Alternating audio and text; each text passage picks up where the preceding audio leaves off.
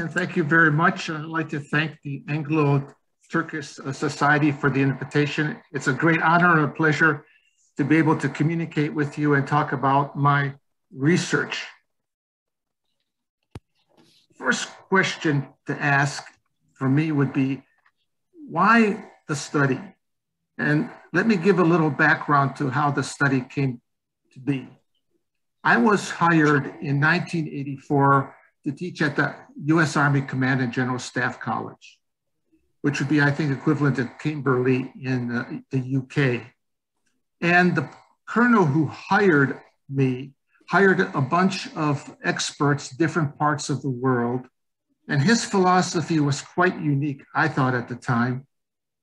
He had a military faculty with a few civilians, but he wanted to expand to cover the globe. And he preferred hiring people who had no military background, just to expand the thinking of the military faculty. And I had no military background at all. And in fact, I had been a protester against the war in Vietnam. So when I went to the university in '68, I was a protester against the war and even went to Washington, D.C. to the big demonstration there against the war. So when I started teaching at the Command and General Staff College, I was teaching war veterans, and I had been opposing their involvement in the war. And the colonel had a very clever way of integrating us who had no military background. He had money, so the first year at the college, we didn't have to teach anything, but we traveled to different military schools. We were given time to read about military history. I didn't even know what a battalion was at that time, even though my dad was in the Polish cavalry when the war broke out, World War II. And then he said the first year of teaching would be teach army and politics in the Middle East, and then slowly move to the operational art, teaching military campaigns, tactics, armies, how they changed, military culture, and those things. So it was a gradual integration into the system. And even though I was an Ottoman historian at the time, the emphasis was going to be on studying the Arab-Israeli conflict. And I put together a course on war in the modern Middle East and decided to include one lesson out of 10 on the Turkish War of Independence. I knew something about it, but when I went to the university, when we talked about Ataturk, it was about him, basically, the revolution that he created, the creation of the republic, the nation state. We did not talk about him at all as a soldier. And as I started to put some material together, I realized that I did not know him very well as a soldier. I read things in English, didn't cover the subject well. I looked at Turkish material, and they didn't really do an incisive, systematic analysis of his involvement as a soldier, looking at his military thought. And as I taught the elective, I had students from all over the world. We would have in my elective officers naturally from the United States, but we also had British officers sometimes, Turkish, Greek, Arab, etc. And virtually every officer after that 3-hour lesson said, this guy was truly a genius. He understood how to wage war at that level, at the strategic level in the War of Independence. So I realized there was this vacuum that needed to be filled, but the Arab-Israeli conflict was the focus of my research and publications. I managed to get an appointment for 1 year as a visiting professor at West Point with the idea of going back to the Command and General Staff College. And I used that position to apply for a job at Baylor University, and they hired me. When they hired me, I had now the freedom to focus in on doing research on Ataturk. And fortunately, some of the officers that I taught from Turkey became 2- or 3-star generals, and I was able to get access into the military archives and to use my skills in Ottoman language to look at the documents. And as I was doing research, I had this image of Ataturk as a very rational man, driven by the Enlightenment, driven by positivism, driven by scientism. And toward the end of my research in Turkey, I ran across this statement he made, which started to puzzle me immensely. He said this on 15th of March, 1923. Perhaps more than reason, logic, or judgment, what makes history are feelings or sentiments. And all of a sudden, I started to be puzzled. And if you look at the date in which he made this public statement, it is March 1923.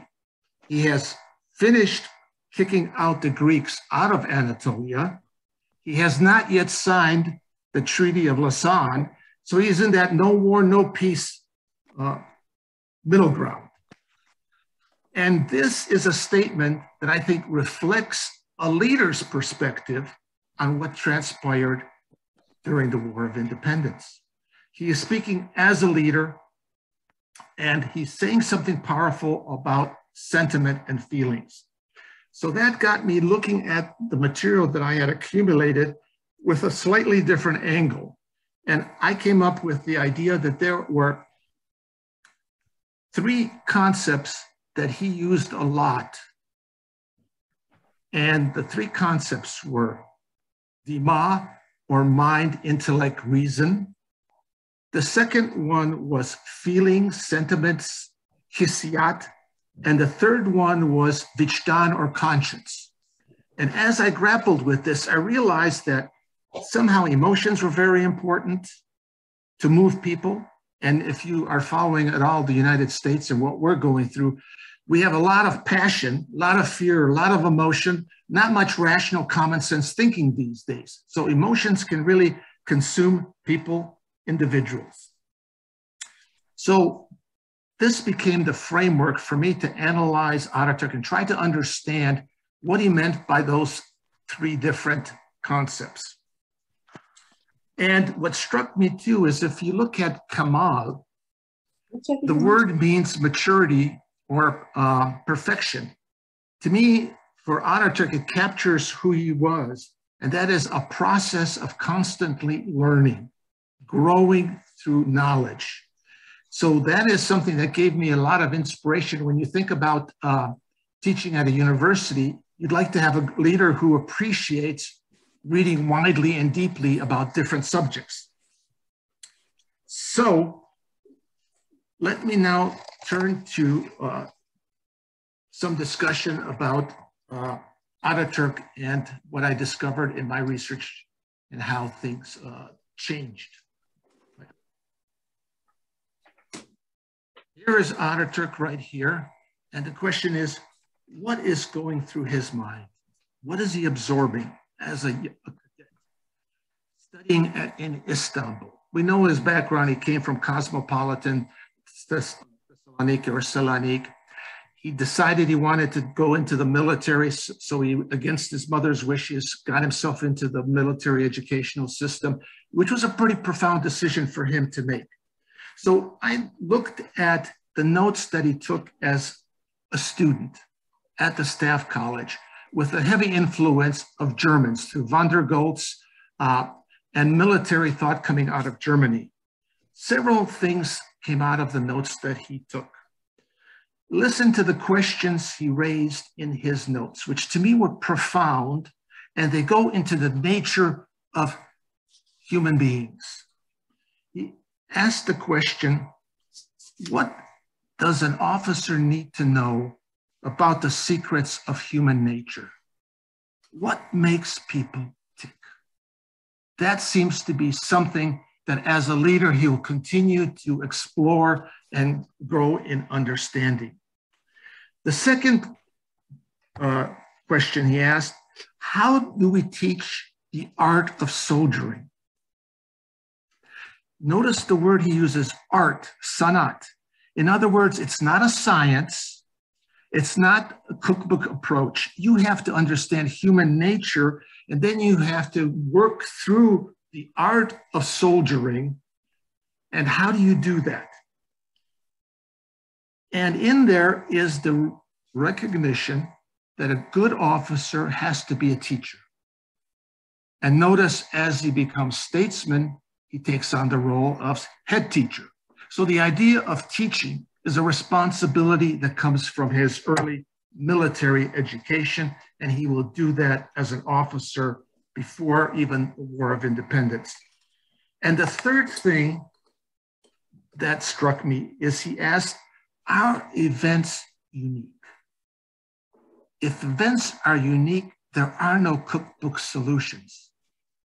And if you think about emotion, I think one of the things that flows out of emotion is, and he'll talk about it and write about it, is the idea of calming your emotions and being able to sense, to have that intuitive knowledge, that sixth sense or coup d'oeil, which Clausewitz talks about. So as I looked at these questions that he's asking, and he, in another place, writes down that there has to be a superiority in political ideas. So in war, you have to be fighting for a noble cause. You have to have an advantage in that your political aims are better than your opponents. And all this speaks very highly of that influence of Clausewitz, where war is something that you can't control. Reason can only do so much, but you need to be able to develop an intuitive sense and understanding. And in there, Ataturk will talk about the idea of needing to understand sociology, psychology, to help to understand what motivates people in groups, what motivates people as individuals. So in another place he wrote, he says, know the physical, psychological, and social dimensions of human beings. And so when he's reading broadly, he's trying to get some insight into these important, fundamental questions in the profession of arms. Okay. Now, let me now switch over. After he graduates, his first assignment is in Syria as a young captain. He obviously has excelled with his mind through the educational system to become a general staff officer and get that assignment in Syria as a captain. And what he writes out there in the field is, really, this is where my learning truly began.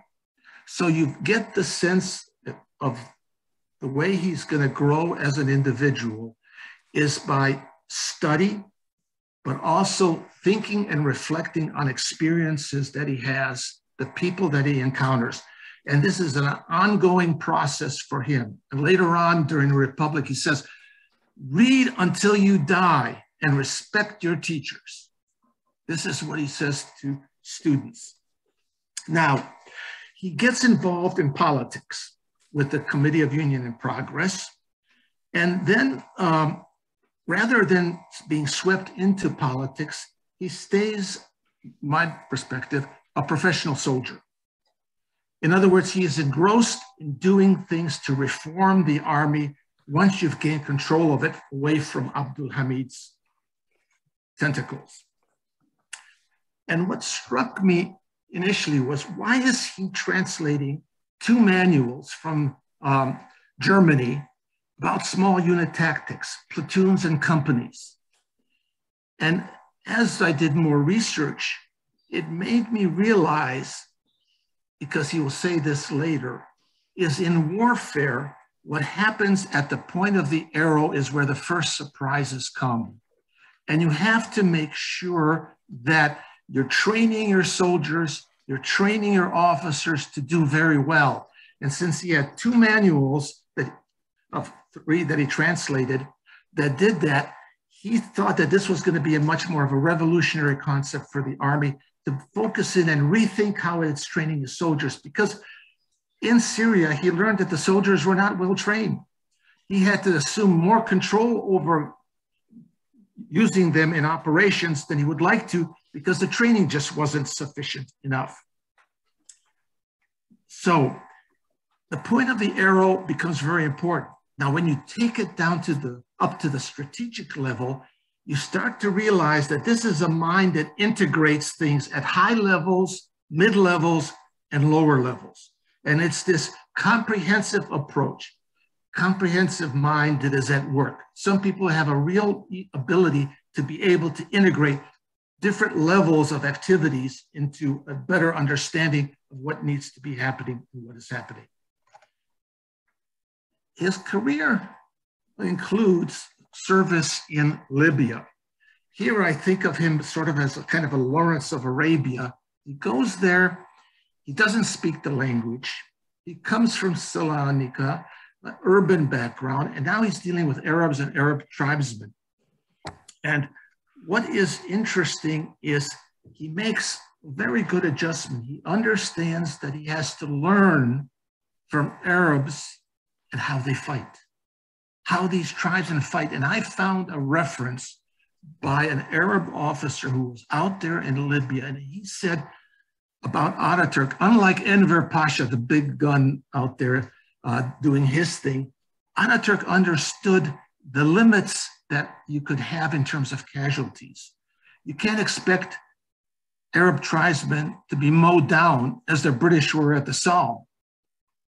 So he always put into his orders to his officers, be concerned for casualties and appreciate who these people are and how they fight.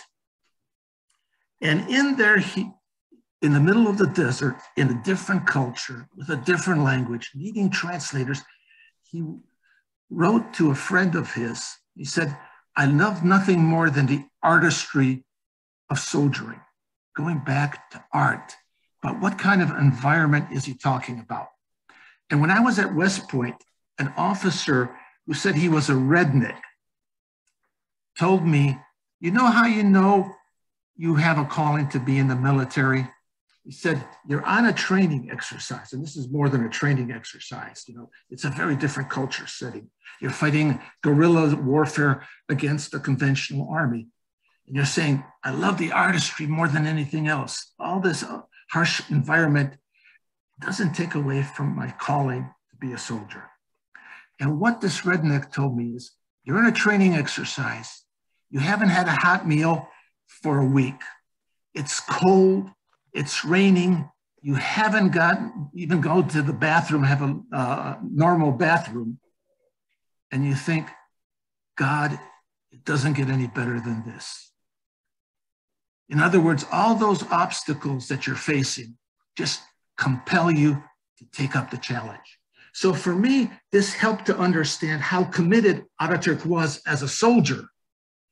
And then we'll eventually see him as a statesman. So we're seeing really a deep thinking soldier who has a vocation to be a soldier, and he can make the transition then to a statesman. This is why all this is being important. Then I like to switch over into, let me see here. Okay. He ends up as a military attaché in Sofia. It was a good time to have parties. He's dressed up as a janissary of one of the parties. But he writes this book, Conversation with an Officer and a Soldier, in response to what his friend had written. And I analyzed this. It seems to be glossed over by even people who do military history in Turkey. Let me point out a couple things that were very important. He talked about that you cannot really understand what to do by just using your reason. You have to have this kind of sense to take initiative when it's necessary. He reinforces that you learn in a unit and not just through reading. He puts emphasis on reason and conscience as driving forces. And when I thought about that triad of mind, conscience, feeling, usually I read about mind and feeling, but if you do not have a conscience, you don't have an ethical system, your logic can lead you to a totally different path than if you have a sense of right and wrong, a sense of a noble cause, working for the good, willing to sacrifice. And those are the things that Ataturk talks about as goes with soldiering. In other words, values are also important in integrating what makes emotions tick in a person and how they reason logically and what perspective they take. And what was interesting in here, he identified 3 historical figures that really embodied aspirations of people. And I think when he becomes a statesman, he's going to try to embody what the new Turkey is going to be, what it's striving to become, by trying to identify aspirations that are noble. First person he mentions is Moses. And Moses, he says, tried to free people of oppression and slavery. Seems like something he'll talk about. The second person, which amazed me, in there he says, Jesus. What did Jesus offer? Compassion for the poor. And that was something that really touched people and went beyond his own historical period. And the third one is naturally Napoleon, and being able to make people motivated by the idea of military glory and honor. And in there, he talks about the idea that officers have to teach their soldiers, and they have to be babas, fathers for their soldiers. And Baba is one step lower than Ataturk eventually down the road, okay? And what struck me is this is a 20-page booklet that eventually gets published, is how he ends it. Last 3 pages of the book are notes that he took of reports that were given to him by soldiers under his command that inspired him to sacrifice, to be better at soldiering. And the last quote that ends that booklet goes like this. It comes from an officer who was wounded. It says, "In order not to break the morale of my troops, I will not withdraw from the line of battle. If I die, Ramsey is at my side. He will direct my forces." Very humanistic approach, isn't it? To death and destruction. And it's not his words, but words of someone else. So one can see that in his military career, his thoughts are deeper as they go along. He deals with the art of war, comes back to it at different levels as time goes on. And then comes war. He gets himself involved in the Gallipoli campaign. And here is the first command that he has that's of a higher level. He's commanding a division. What officers at the Staff College said, if you look at his career, he's fighting tribesmen, he's mobilizing tribesmen. He's dealing with small unit tactics as a commander with the company in Syria. Eventually he rises to corps and field army. This guy has rich experiences, diverse experiences in staffs and in command. And this is pretty impressive. Our Eisenhower really didn't have much command until he got to be Supreme Commander, okay? So he's experiencing things at different levels. And one of the things that clearly comes out in this war is Lyman von Sanders is very impressed with him. And one of the things that Ataturk does in this one is he takes the division and commits it without approval from his commander, ultimately Lyman von Sanders. It's the reserve division, and to commit it, you need to have the commanders above you permission. But he realizes things are desperate. Anzac is landing forces. I need to command troops to prevent them perhaps breaking this peninsula into half. So he takes the initiative with a sense of intuitiveness about the feel of how things might go. And what struck me in this, that people will talk about, you know, this leadership in different ways. What struck me is he writes a letter to a friend who says this: "I am living in hell. I am fighting for my humanity. Send me a list of novels in French to inspire me. I have an officer in Istanbul who can get those books." In other words, he's fighting PTSD, what we would say today. He's experiencing some injury to himself, And he's self-conscious about he needs to fight for his humanity in this trench warfare that resembles what is going on in France at this time. It's not the maneuver warfare that you might find on the Eastern Front, Russians and Germans. So the idea of the emotional part, he experiences as something that could be very negative. It can create indelible wounds on yourself. He does very well at Gallipoli, and is given a command after that, a corps, which is higher. And what struck me was that at the corps level, he takes time to write a manual for his officers. 7 pages. It is simple, clear Turkish. It's going back to the basics of what war is about at the point of the arrow. What template does an officer need to have to help him make decisions? And in there, he is creating what we would say a command climate. He's letting officers under his command understand through this manual, which he demands that it's going to be used and read, that they understand what war is about, how to deal with the unknown, and what he expects of them. And he uses manual quotations, he cites historical examples, and he even gives what he has learned as a commander. And what he tells the officers is, your intelligence will never be good enough. You're never going to know what you need to know about the enemy, what you'd like to know. It's that unknown. Okay.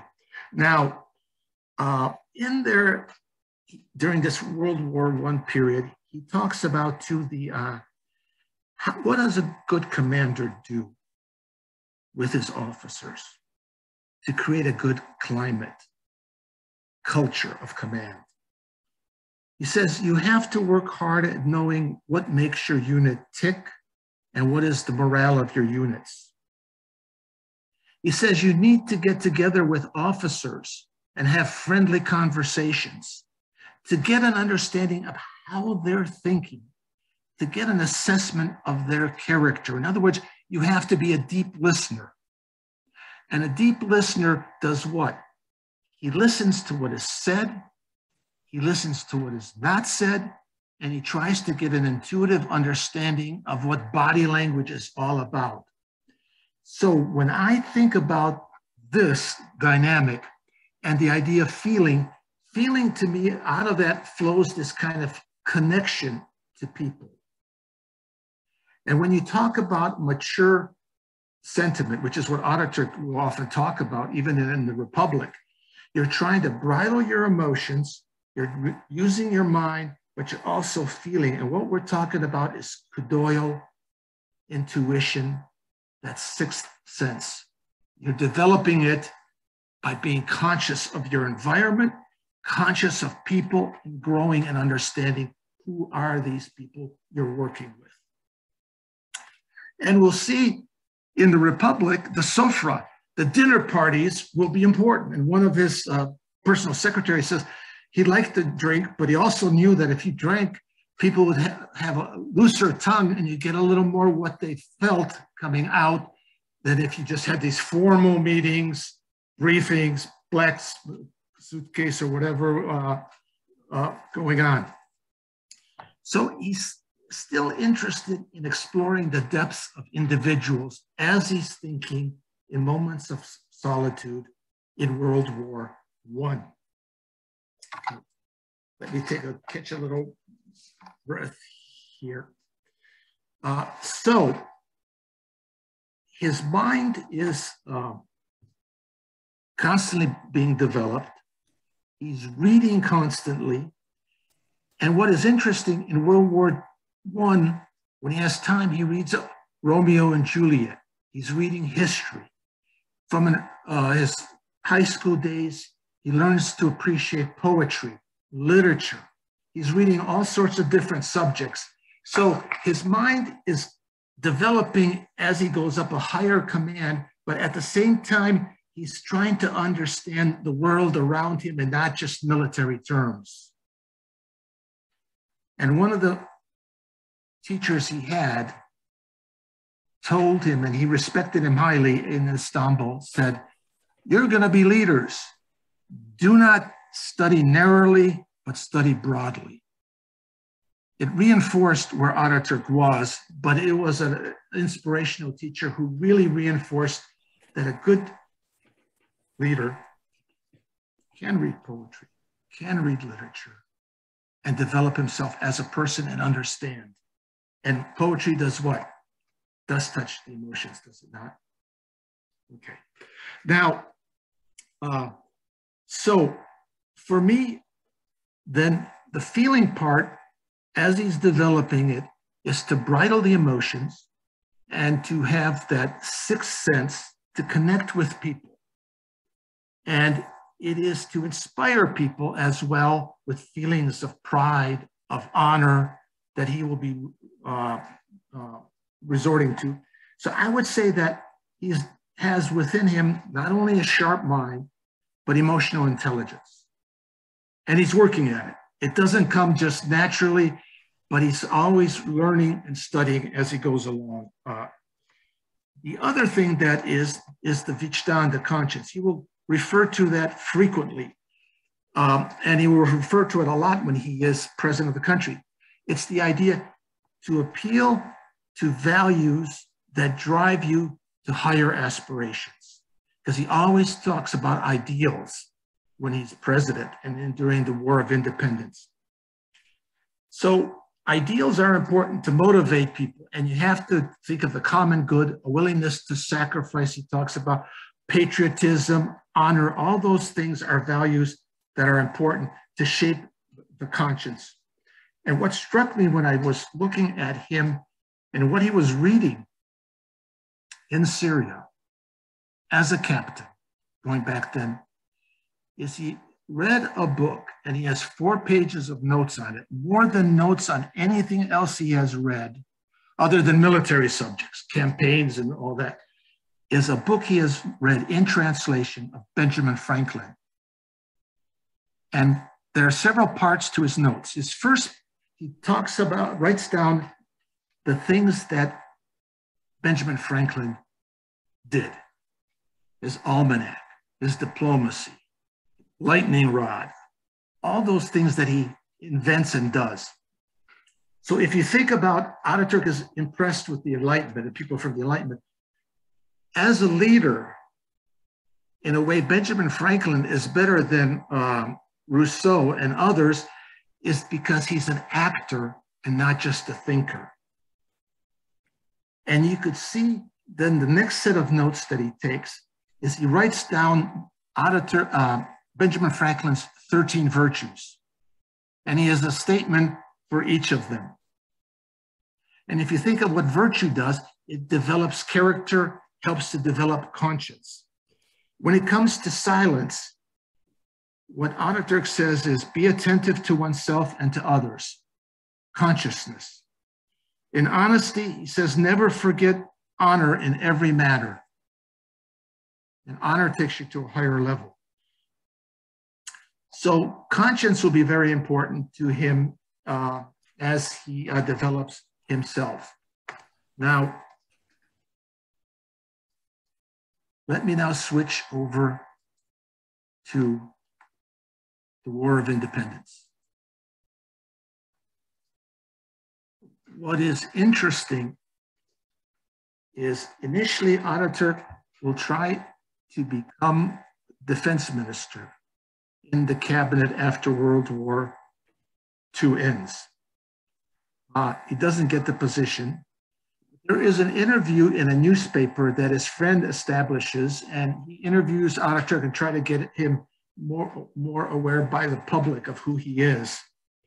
Ataturk makes this argument why he could become a defense minister. He points to 2 things in his background that are important preparation for him to move into the political arena.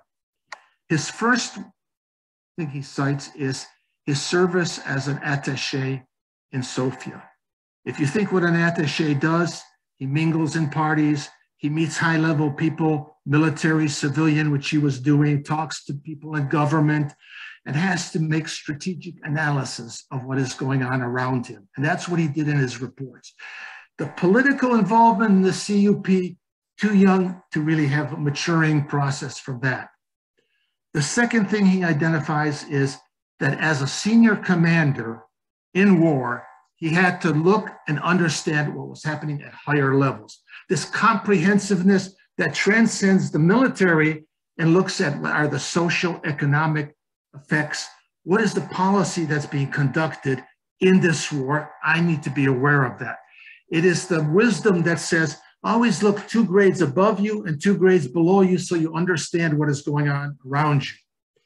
And what struck me is when he said that, there is a famous report he makes in 1917 where he talks about where the empire is in September 1917. He says we need to defend ourselves, get away from having troops in other fronts, go on the defensive, don't let the Germans run things. He says, lucky are those civilians who do not have the outreach from our government, because our government is asking so much of them that it's almost turning them into hating us. That's a pretty powerful statement for a commander to put into his report. He says there's poverty out there, there's corruption out there. What we need to do is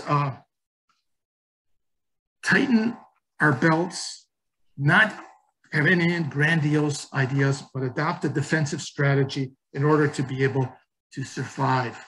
And let me just, he puts in his report, I thought this was pretty, shows that literature affects his eloquence.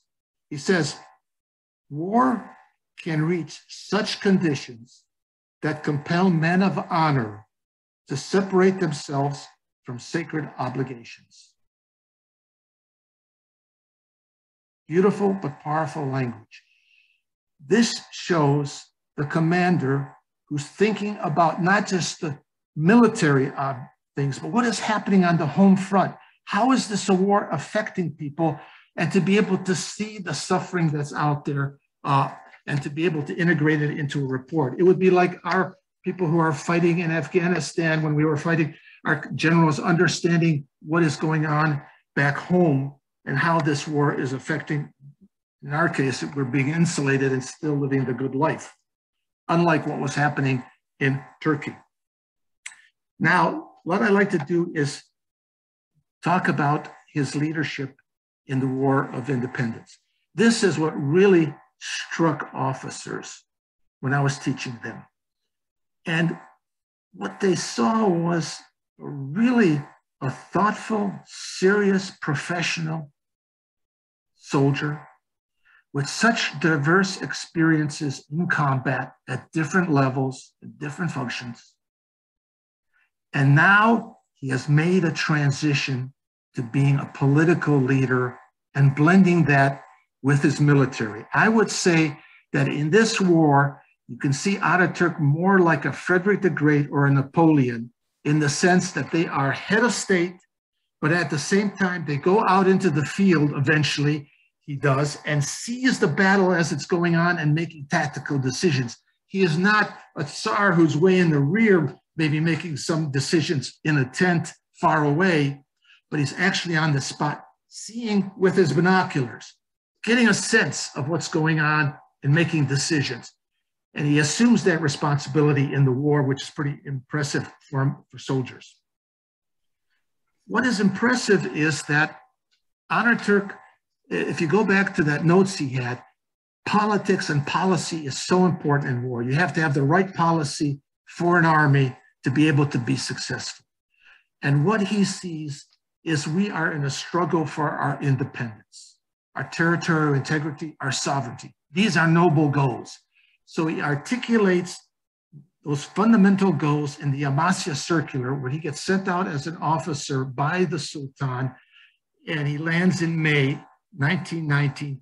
He's already in June identifying what the resistance is going to be about. We want the unity of the fatherland, and we want complete independence. We want to establish a national committee, and we want to hold a national Congress. In other words, we want to go to the people and mobilize them as first steps in our struggle. It is a mobilization of people, because Clausewitz said war is a war of nations, not just of armies. And in his case, he's got to build that national movement.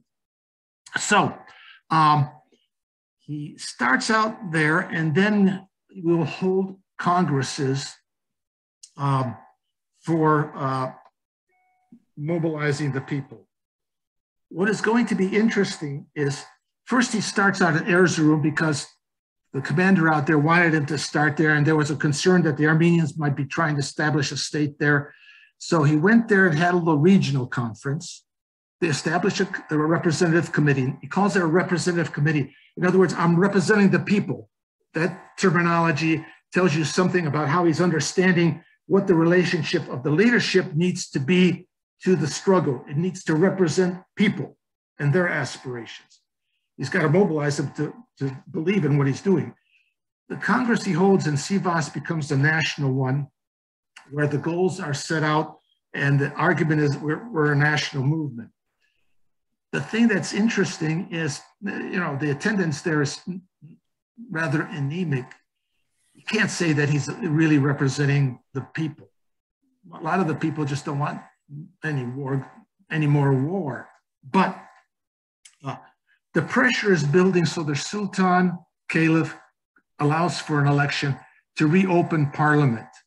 And this election that's held will bring into Ottoman parliament people who have accepted that noble set of goals: unity of the fatherland, sovereignty of the people, and they will take that to Istanbul. So when parliament opens at the beginning of 1920, the national pact is articulated, voted on, and accepted in parliament, that those aspirations, goals, are going to be what we're about. And the biggest turning point, I think, perhaps in this war is when the British and the French decide to close parliament, which tells the people that we're not at all interested in self-determination. We want to impose our will and divide the country according to our interests. By closing parliament, this has strengthened the legitimacy of the national struggle in Anatolia. So what does Ataturk do? He calls all those deputies who can escape Istanbul, come to Ankara, and will reconvene a new parliament. It'll be called the Grand National Assembly. And the Grand National Assembly will have its own provisional constitution, which makes no mention of the Sultan or the Caliph, and says power belongs to the people. Unitary power in the hands of the people, nothing about an executive, and he will manipulate parliament to conform to his will. What is interesting, he spends time with virtually every deputy that's new, coming to Ankara to convince them of what the resistance is about. As a former military commander, he is dialoguing with deputies one-to-one to help convince them, to help them to understand what this is all about and what his vision is. And then what he tells one of his reporters, he says, don't worry, first the parliament, then the army. The Allies have occupied parts of Anatolia, but they're unwilling to send in the army. So he has a safe haven in Ankara. He has time on his side, and he wants to use the time to build up parliament, get a provisional constitution, establish ministries, kind of a parallel government to what's in Istanbul, and put my main effort there so I can now build that legitimacy in Anatolia. And what military units I have loyal to me, I can work with dealing with what's going on around me. This is political wisdom of a person who's deep down inside felt the calling to be a soldier. What is also interesting in my book, the major biographies of Ataturk do not mention this. But in 1921, he holds an education congress in Ankara and invites teachers from all around Anatolia to come to it. And what he tells them is, we're fighting two wars. We're fighting a war with weapons against an enemy that's trying to conquer us. And we're also fighting a war against ignorance, and you are our soldiers. He's looking to the future and saying education is going to be important.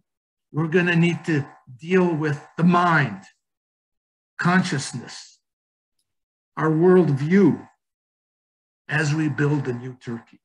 And as he's finished his speech on the 16th of, I think it's, should be April, no, before April, August, July, he has to run to the front because the Greeks are attacking, and they've defeated the Turkish army, the national army, and it withdraws to Sakarya. So you get a sense of these two forces coming together. A man in the midst of a conflict with the Greek army moving, defeating you, and he's articulating a vision for the future. Then he runs to try to deal with the front, and then he comes back and he says, I'm willing to take responsibility, make me commander-in-chief, basically.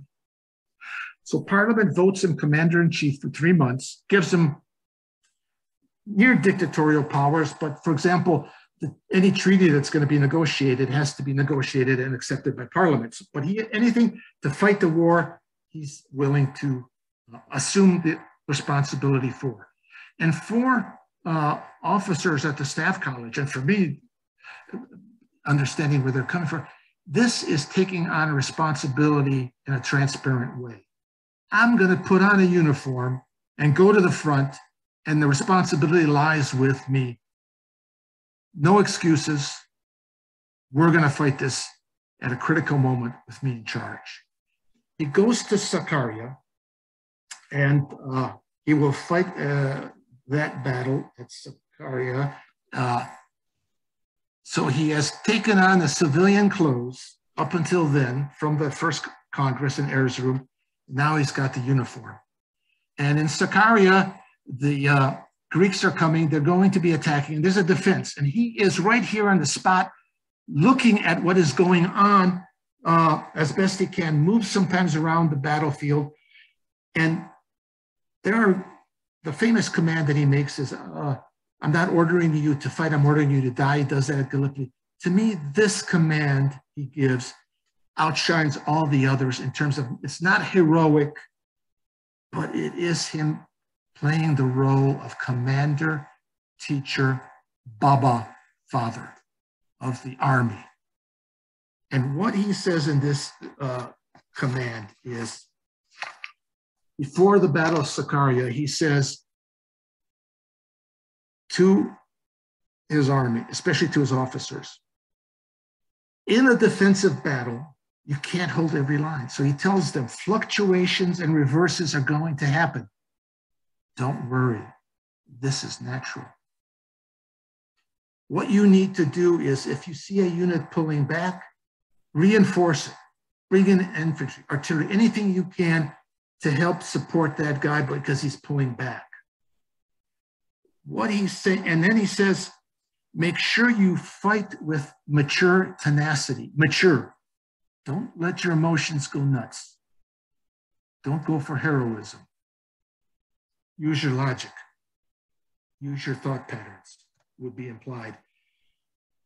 So what he's telling them is, this is how the battle will be. You're going to have to take initiative because things are not going to be nice, that we can hold the line. There are going to be reverses. We're going to have to, this is not a commander saying fight until you die, as he did at Gallipoli.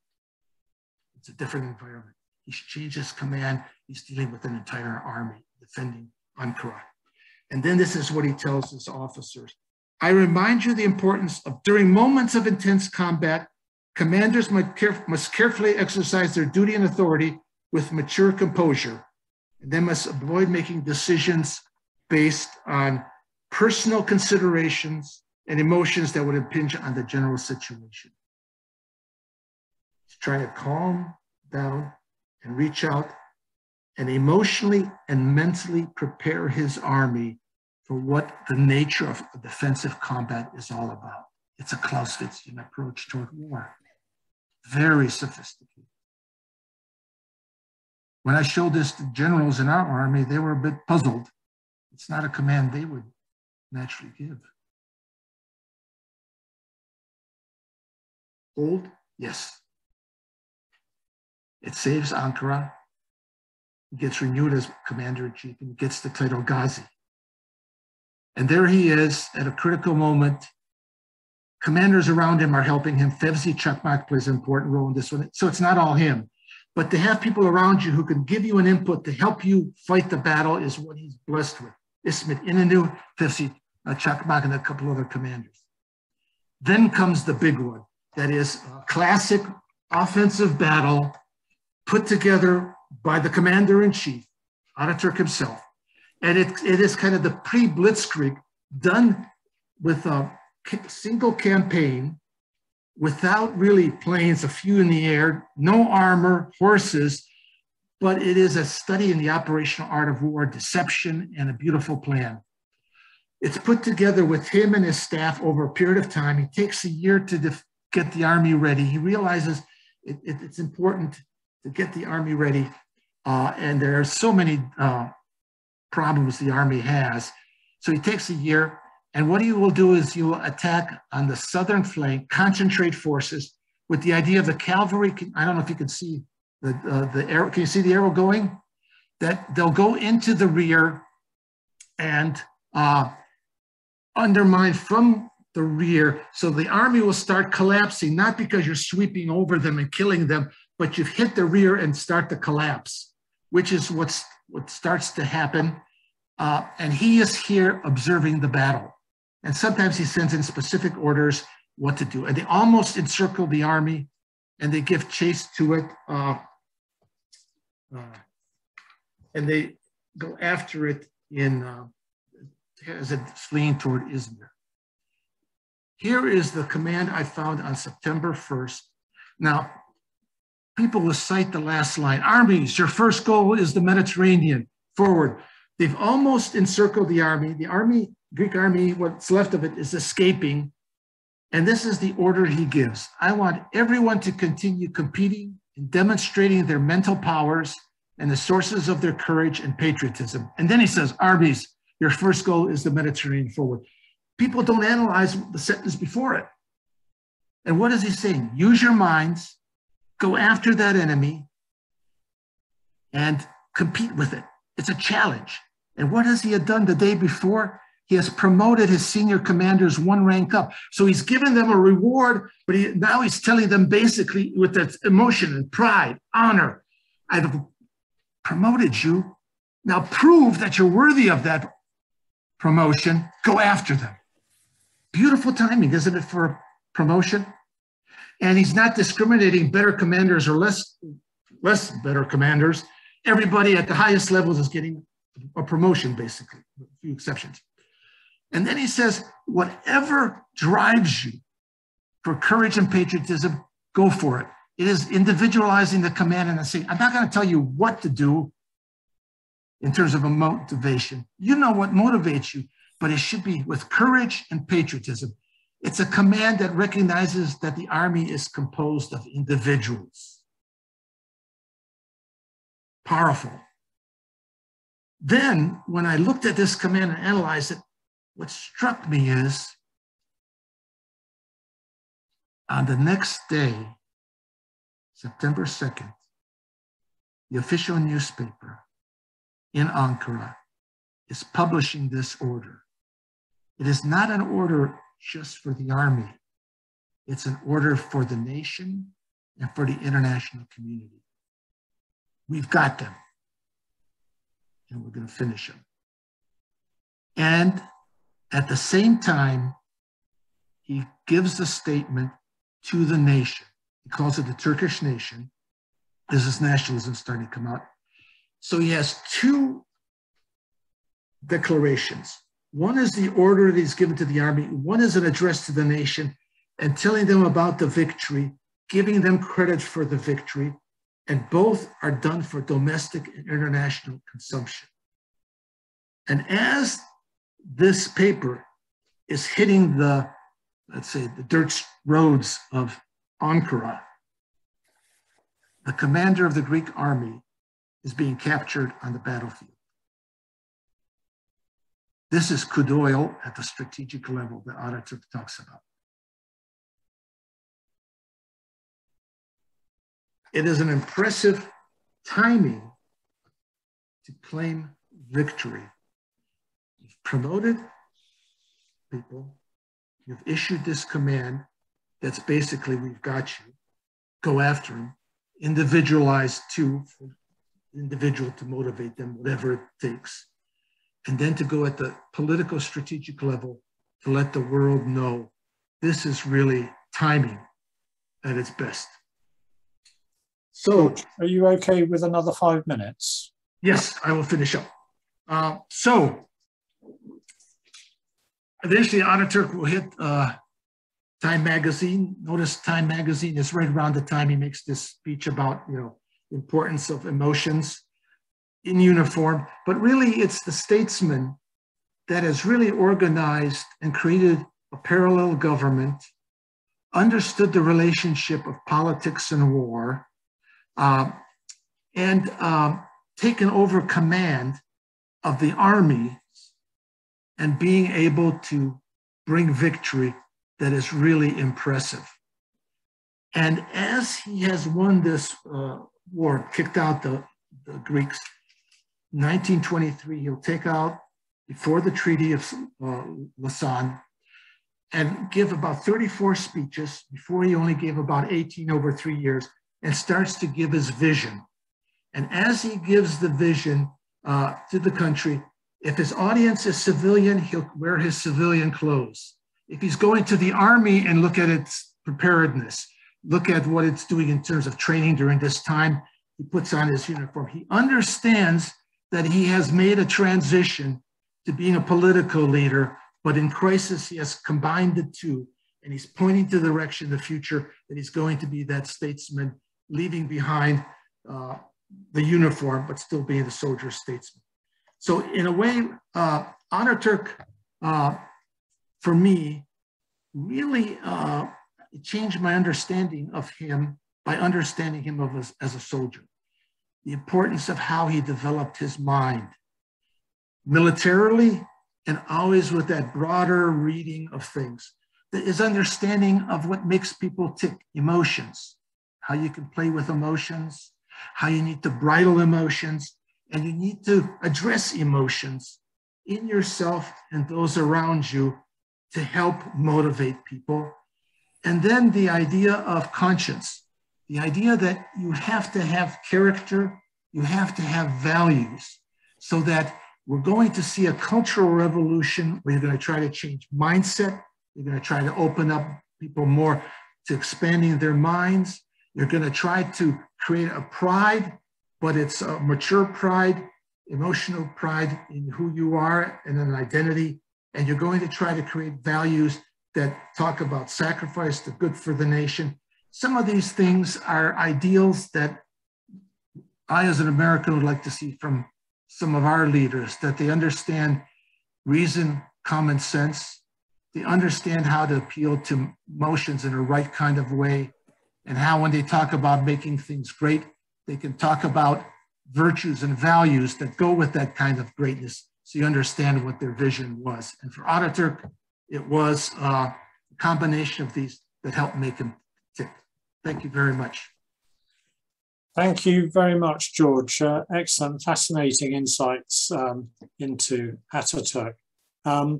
So we've got time for questions and comments.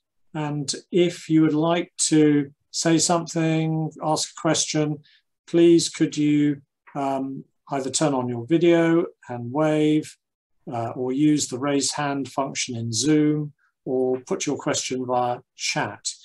And George, if you could kindly stop sharing your screen, and then we can see Or stop share. Yeah, if you stop share, which I think is at the top, that's it. Okay. Excellent.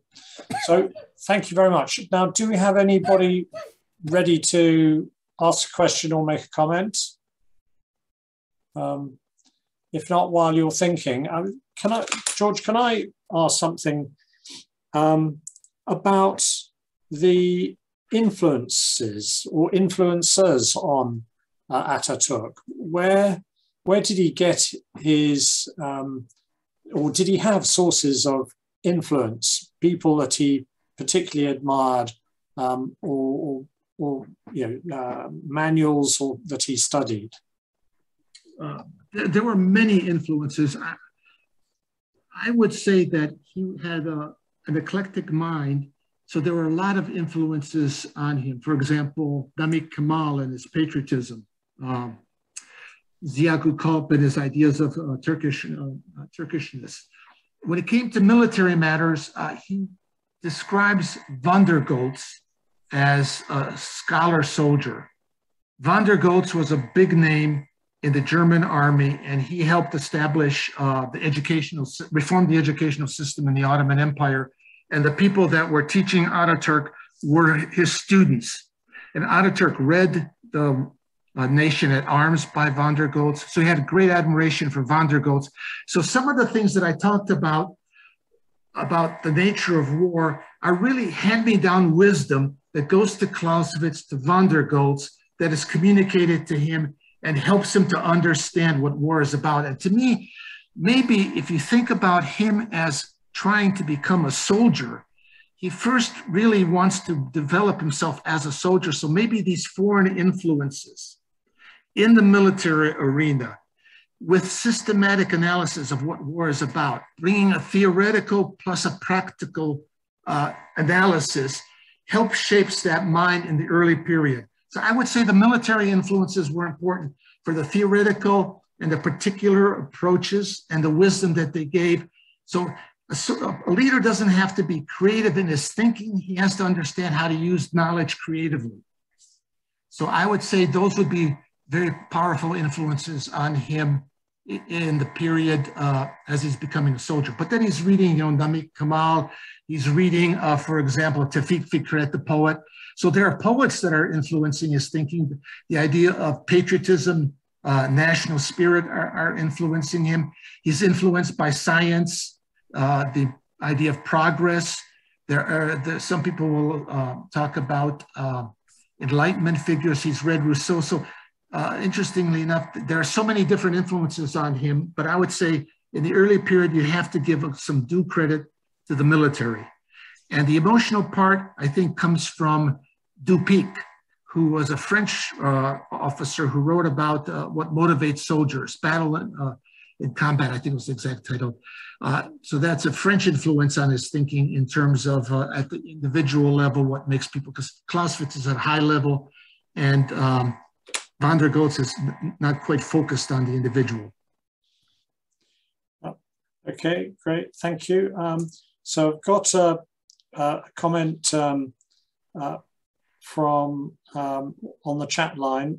Thank you, Professor Gawrych, for your great synthesis. Your key points are further supported and illustrated by Professor Hikmet Özdemir's recent Mustafa Kemal the Anadolu'da Yokuluk. I apologize, I don't speak Turkish. On influences, I would also suggest Ernest Renan. Do you recognize those names, George? Yeah, yep, I've met Özdemir, yeah. Okay, any other points, questions? Otherwise, I've got another one. So there's a hand raised, Elif. Hello. My question is, was he, because he seems to, Ataturk seems to have, I mean, did he take the lead himself? Did he take what? Did he, like, with all the War of Independence, did he come, it says, like, it starts off by, he went to Samsun in 1919, and created this resistance movement. Did he just automatically sort of put himself forward, or how did he compare to other generals or people at the time?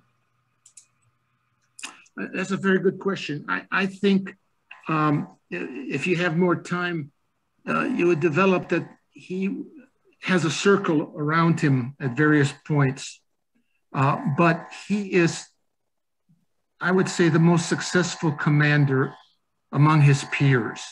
And if you look at the people who are involved in the resistance on the military side, they're basically roughly his age. A few are older than him, but he is the one who's built a reputation as an energetic, successful commander, so that he stands out among the officers.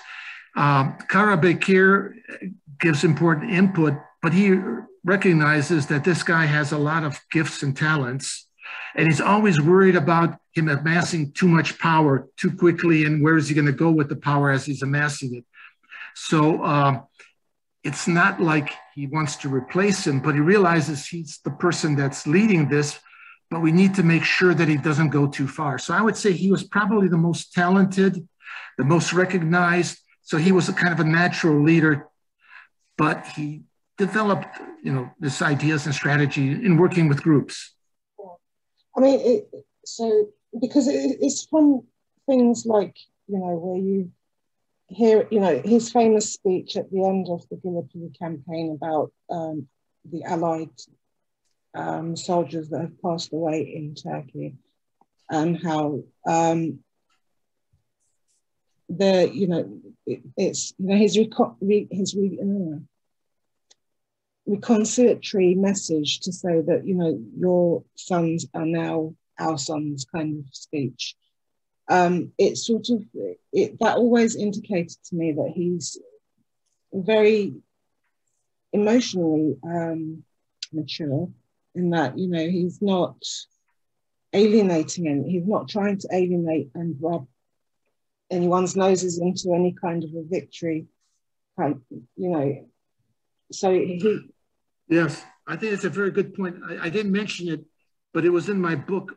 When he confronts the Greek commander who's been captured, he tells him, don't be so sad. Napoleon was defeated in battle. Yeah. As long as you followed your conscience and did the best you could, that's all that's asked of you. Yeah. That's showing respect to your defeated opponent.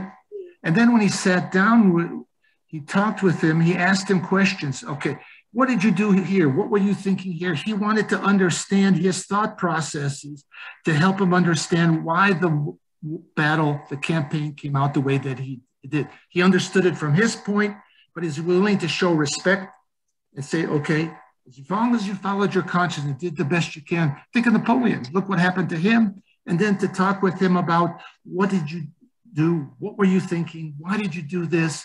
What if I had done this? It's a kind of an after action. Let's talk with the enemy and learn from each other. Yeah, thank you.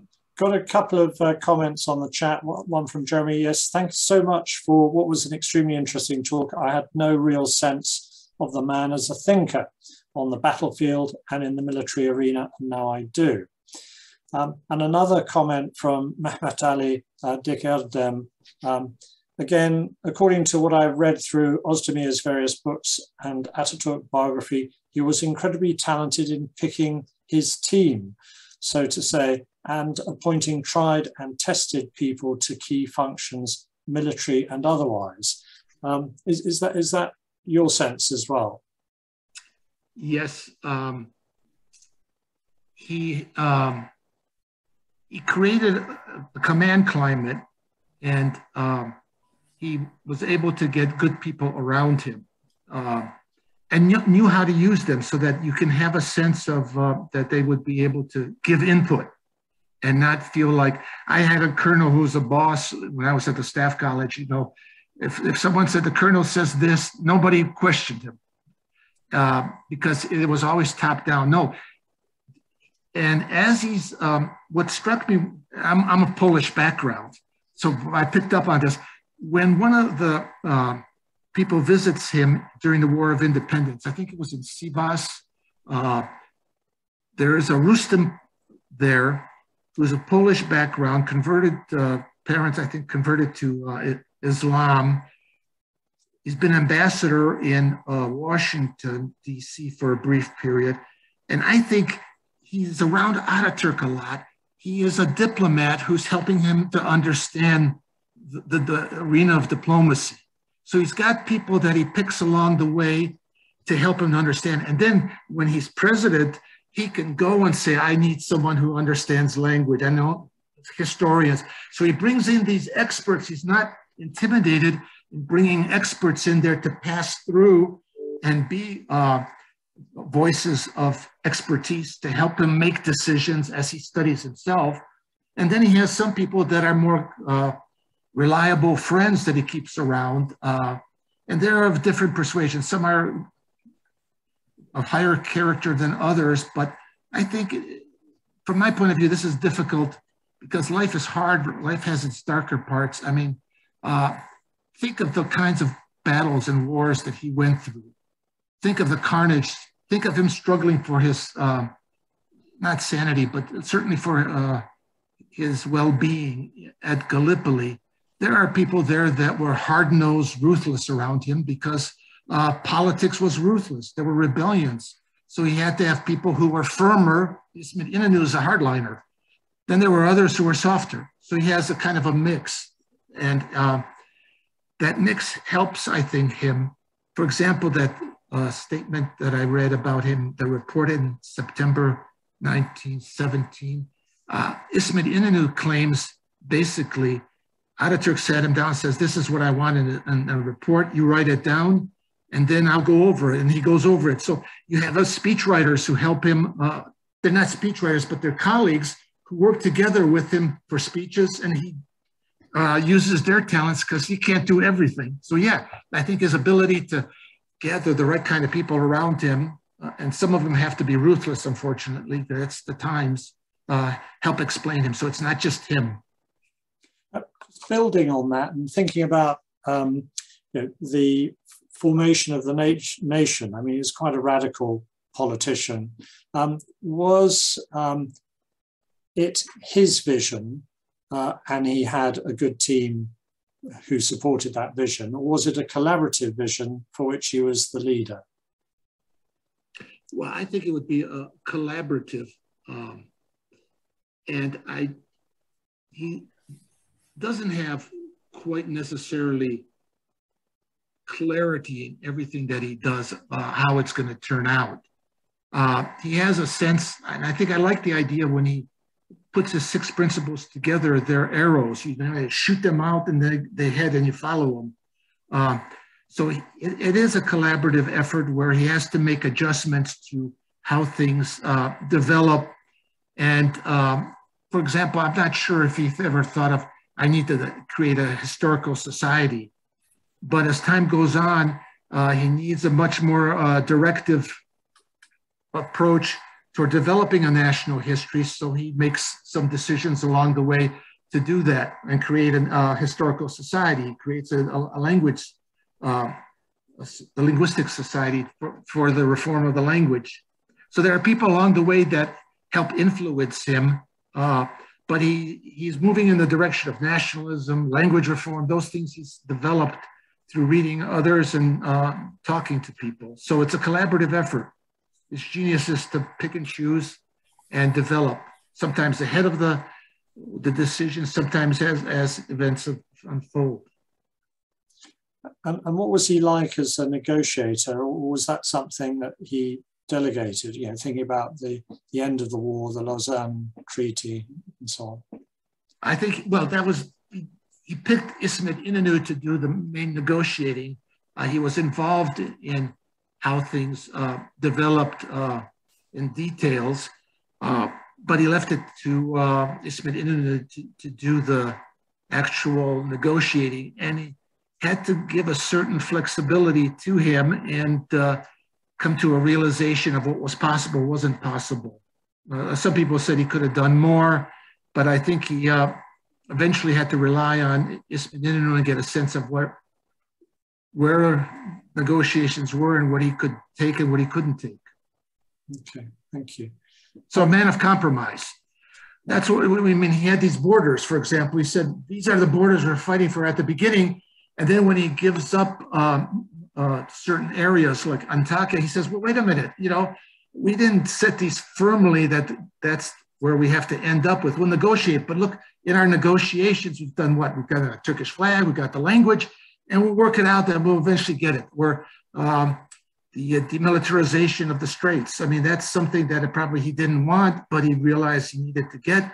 And then he's there to take advantage of evolving diplomatic situation in 1936 to get control of the Straits. Okay, thank you very much. Any other questions, comments? I mean, last question for me. Are there any more records that you can access? I mean, these are notes kept in the military college, but are they in a form of a journal? Is there anything more that you hope to draw on for your next book? The problem with the next book is the presidential archives are not accessible. So who knows what's in them, so that I've been able to get access into the Republican archives. The military archives do have some things that cover the period of the Republic, so that those are there. I am relying a lot more on his speeches. The one thing I think that is interesting about Ataturk is that he was an educator. He saw himself as educating the people. So his speeches were not just political speeches with claiming only things that he'll not achieve, but he was trying to educate people what he was doing, why he was doing things, so that there is a lot more substance in his speeches. And then there are the memoirs and outsiders looking into him, so that I think for me, there are some very good insights of people around him, outsiders and people who were Turks and other nationalities, that give you insights that we could draw upon in analyzing him. Yeah. Okay, thank you very much. Unless there's anything else anyone would like to say, can I thank you very much on behalf of the Anglo-Turkish. Can I ask one question? You may, of course. How would you translate Irfan Ordusu? Okay, I'm going to defer to someone who... Does anybody want to? I didn't catch the surname properly. Irfan Ordusu, the army of the Irfan. I don't know. Or like, so from Mehmet Ali Dikerdem, Army of Enlightenment is proposed. Do you like the word wisdom? I think so. Enlightenment is, of course, aydınlık. I know, but the enlightenment, I think the Irfan ordusu is also to reconscientize a peasant population in order to establish some kind of push towards enlightenment, kind of Western understandings of enlightenment. Muasır medeniyet seviyesi. Then, because the question comes, I can't remember. It's Tevfik Fikret. İrfanı hür, vicdanı hür. Yeah. İrfan and vicdan hür. So and then Irfan also is there in that sense. It becomes reason. Good old fashioned Irfan, a combination of reason and knowledge. And fikir would be thought, right? Fikir is more abstract. Yeah, that would be thought. That would be concept. But the idea is good old fashioned 17th century enlightenment, to seize the moment, as it were. Okay, so it really and the one also thing that it's Kantian, Sapere aude, dare to think. Sapere aude, dare to think. It's very Kantian in that sense. Okay, and what about ilim verfen? Well, that's ilim in that sense has the connotations of reason and positivism, as you noted, very, very aptly.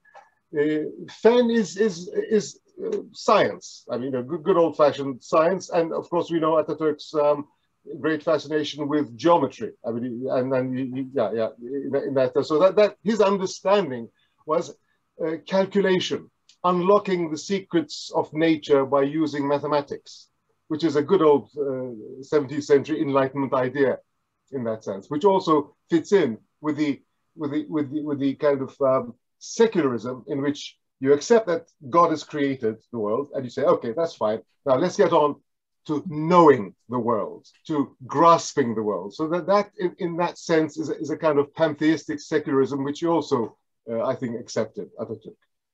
Yeah, as an outsider, some of these terms are very difficult because they have different connotations depending on who's using them. It gets lost in translation, as they say. That's why it has to be contextualized within the intellectual traditions of both intellectual traditions. And sometimes a person can use the same term in a different connotation. As in devrim, is it Ataturk devrim or is it inkılap? Because a lot of my friends were tortured in the 70s and then later in the 80s for saying it was devrim, whereas we were told that to refer to it as inkılap. You were also tortured if you referred to Ataturk as Mustafa Kemal and had a picture of him with a kalpak, or was he Büyük Ataturk? So there are all these nuances which have to do a lot with like the shape of your mustache in the 1970s and the 80s. Yeah, well, you would appreciate this. I was raised speaking Polish at home. My dad was in the Polish cavalry in his 30s when World War II broke out. And I was raised with math was the best subject, that it taught you logical reasoning, and he would always give me problems to solve. Sometimes my high school math teacher couldn't solve them and we couldn't, but he'd dig up these problems. And I went to the university as a math major and then quit and decided I wanted to study people. But math was so important in terms of developing a way of thinking that influenced how you looked at the whole world. And it's not necessarily mathematical, but a logical approach. Indeed, I mean, it also chimes with the slogan on the Brazilian flag, which is it's from the positivist group in France, which has to do with union and progress in that sense. It's that whole notion of using enlightenment and positivism and mathematics and so on to make this peasant society leap towards towards catching up with the century, with the 20th century. I also do have a feeling that Ataturk sometimes said that he questioned how well intellectuals understood as well.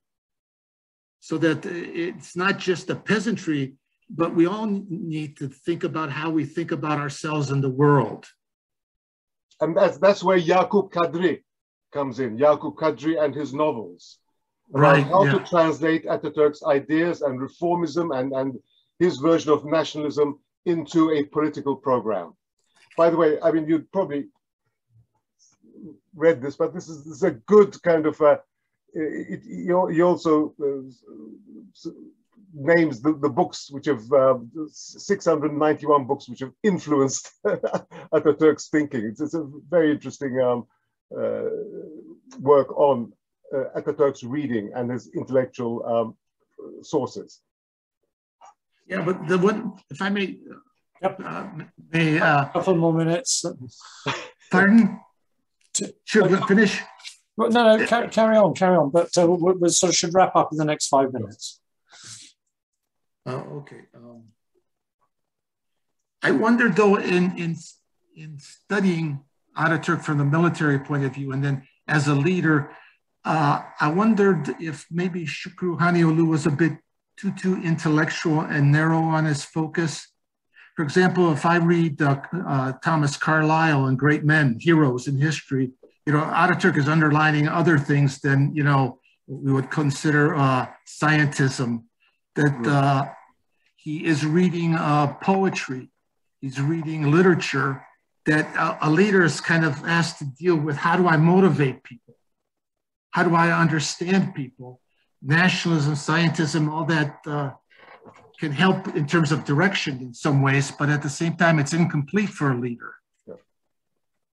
I would say. Absolutely, yeah. Does that make sense? Absolutely, because I mean, you picked up on his emotional intelligence and the fact that he actually went and spoke to people and actually lived in certain areas.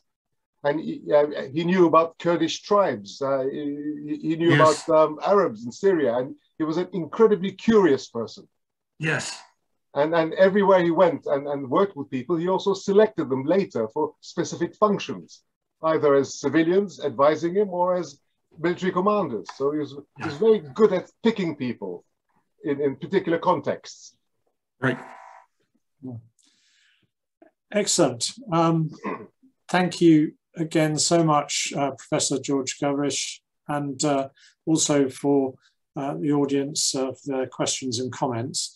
You know, we very much hope that we'll see you again on, you know, one of our events. But thank you for this wonderful insight, a new insight for me, certainly, into Ataturk. Thank you again. Thank you.